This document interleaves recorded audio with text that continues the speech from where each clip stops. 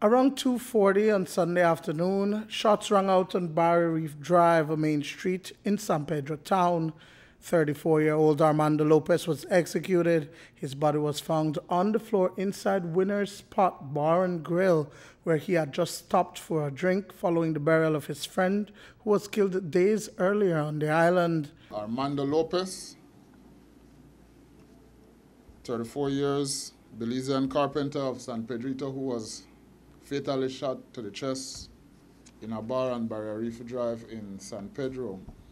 Since then, we have arrested two individuals, one in San Pedro and one that was caught on the water taxi coming to Belize City, and we're looking for a 16-year-old minor. Lopez was a carpenter and a fisherman. He was originally from Corozal town and had relocated to San Pedro for work up until his murder. He lived a humble life inside a room near the lagoon in the San Pedrito area. His friend and former landlord Pedro Gonzalez says that Lopez was not a troublemaker. Maybe the people gave a mistake and then just shut down the man's life, but I don't think the man got no problem with nobody.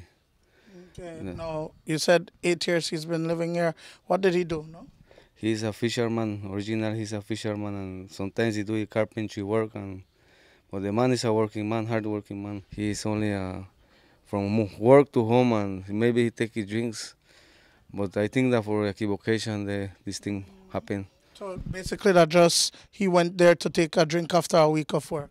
Yes, he was taking a drink, a good time, but he find a bad time. While there are two persons in detention tonight, as police continue to look for a 16-year-old minor believed to have been involved in this latest homicide on the island, investigators are yet to determine a motive for the execution of Lopez. At this present time, the investigation is in its infancy stage, and we have our investigators on the ground dealing with that matter.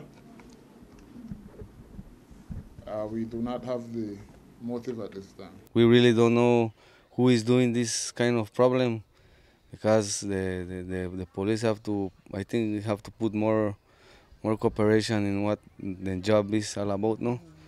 And so San Pedro, they know that this is a tourist island, so they have to keep it clean, no? And no only sit down right in a chair and do nothing. A lot of people right now that are frightened about this thing what is happening in San Pedro. Duane, Moody for News 5.